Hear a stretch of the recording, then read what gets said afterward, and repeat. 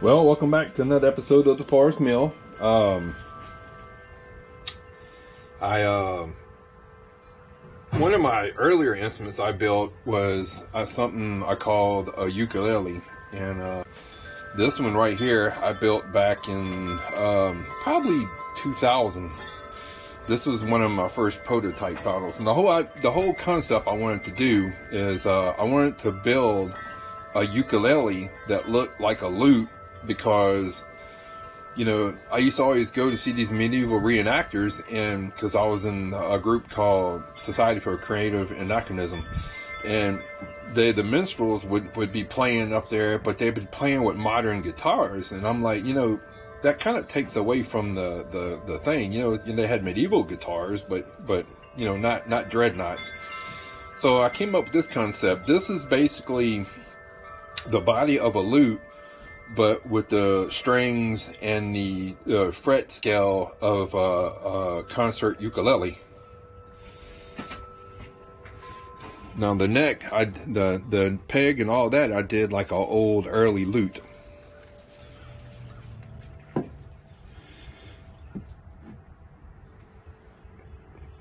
this was a very, very interesting build for its time. Very, very, very interesting build.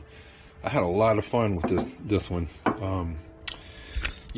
My dog has fleas is the thing.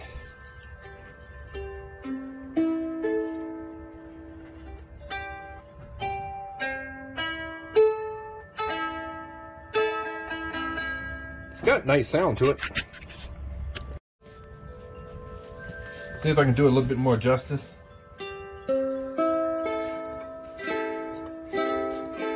Like I said, it's got a really good sound to it.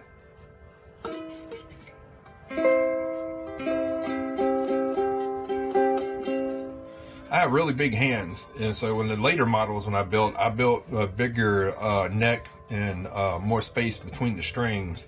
Difficult for people with small hands, but easier with people who's got big snicker bars like I got. I'm a big dude. I'm like 6'1", 260 pounds, and my hands are the size of mallets. So I mean, it's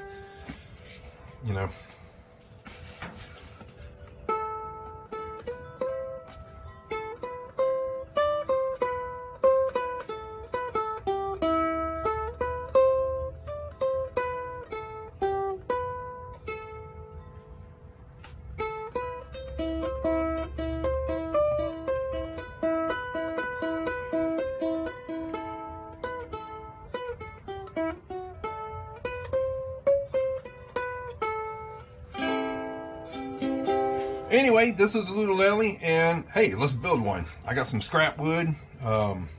This was actually scrap wood. This is poplar wood.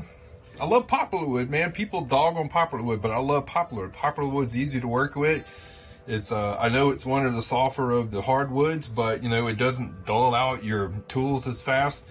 It will hold.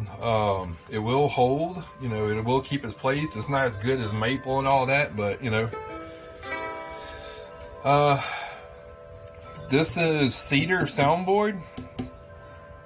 The little decal right here, I think I got that from one of the stores and countersunk it in.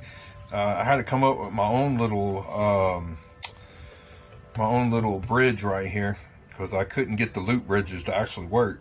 But it's held, it's held held for 20 years, so I mean, it's doing all right. It's doing pretty good. I lost a fret right here. One of my frets came out. That it came out, or I took it out. I might have took it out because it's the buzzing. But anyhow, I love this little lute, man.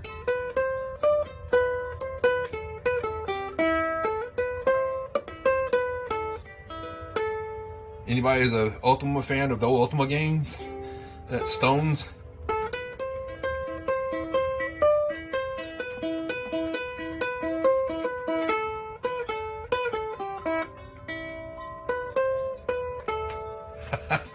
Anyway, let me put this thing down and let's build one.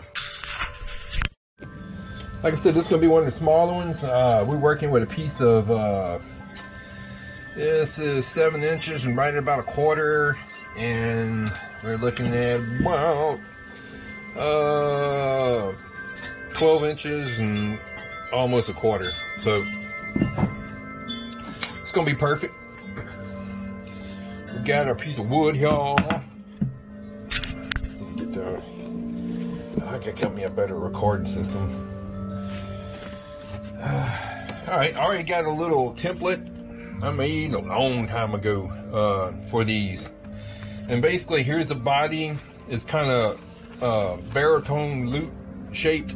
It's going to have a notch in the front, so when we go to countersink, we can countersink the neck into that, and it'll hold real good, because the worst thing you want to do is build something to the neck break. Done that in my earlier days when I was building instruments. So we're putting that on there. Try to get it centered the best we can. There's a little bit extra in the front, that's all right. We just want to get it centered the best we can. I'm going to go ahead and trace out the pattern.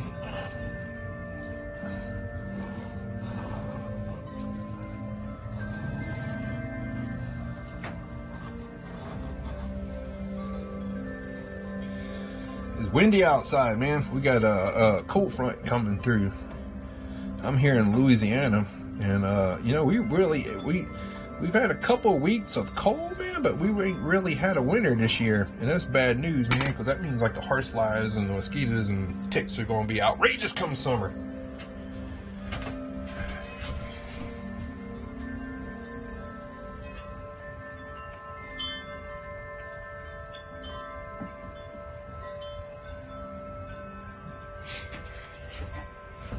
Gotta make sure my music's low, because I don't, you know, artists to be crying, copyright infringement.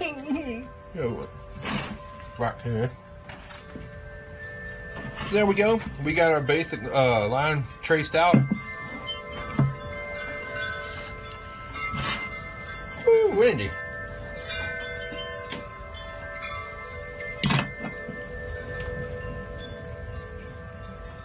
That's gonna be our neck lock.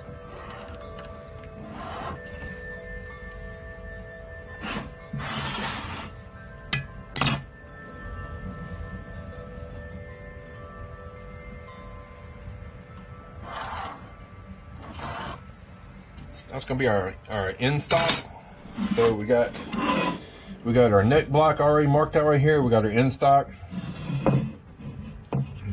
Basically, we just need to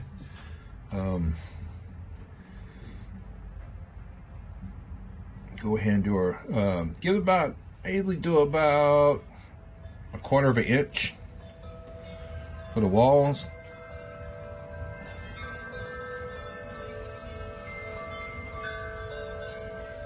Ain't gotta be perfect. We're not building a $1,000 lute, so.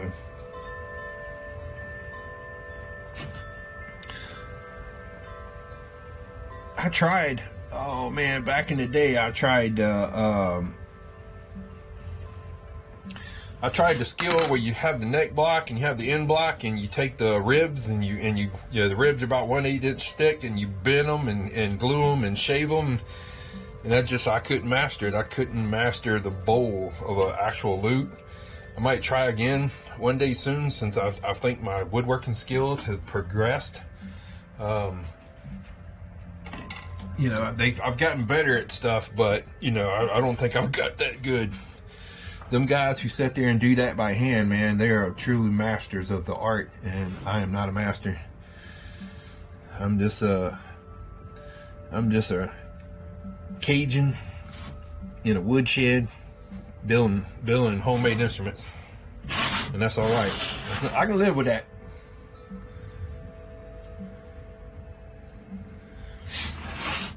All right, so we got it marked out right here.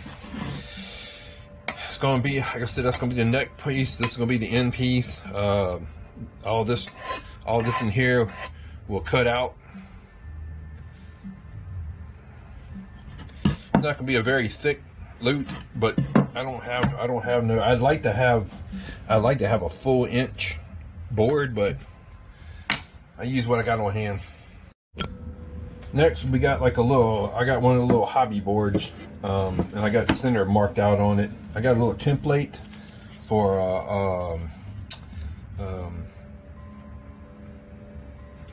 one of the smaller ukulele next. And since this is a smaller instrument, we're going to mark it, get it on the little template right there where I got my center lines. And we'll mark out our neck.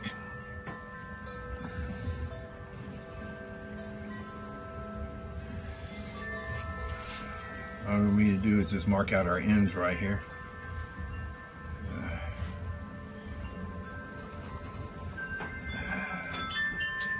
There we go, just get our ends marked out. There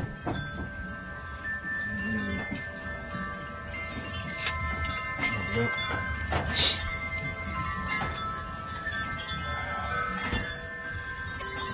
Trace our neck.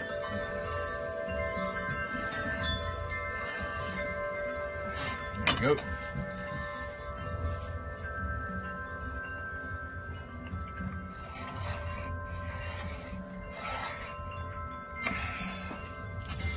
There we go. We got our neck traced out there. Let's check square on that front right there. Sometimes I got a bad habit of not squaring stuff up. Bad habit of not squaring stuff up.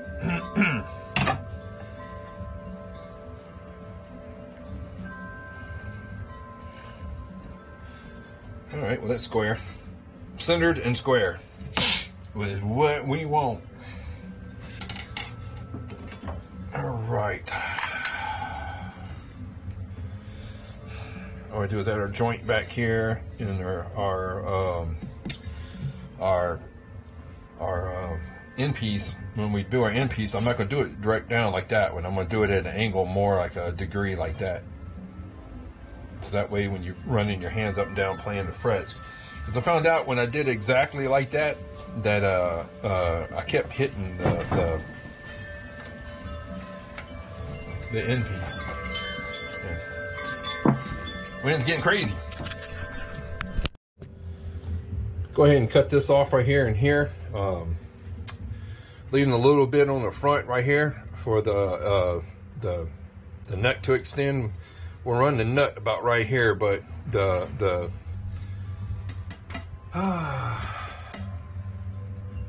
part where the tuners will go is going to be down here.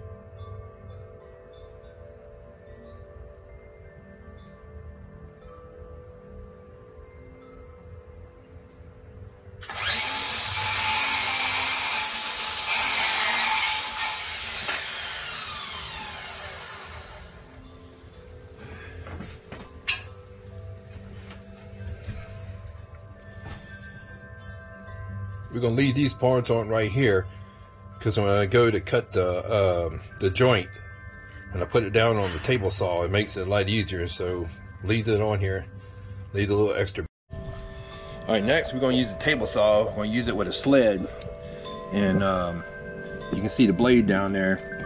And when I hold this across, I can cut out the little neck slot down there for the joint.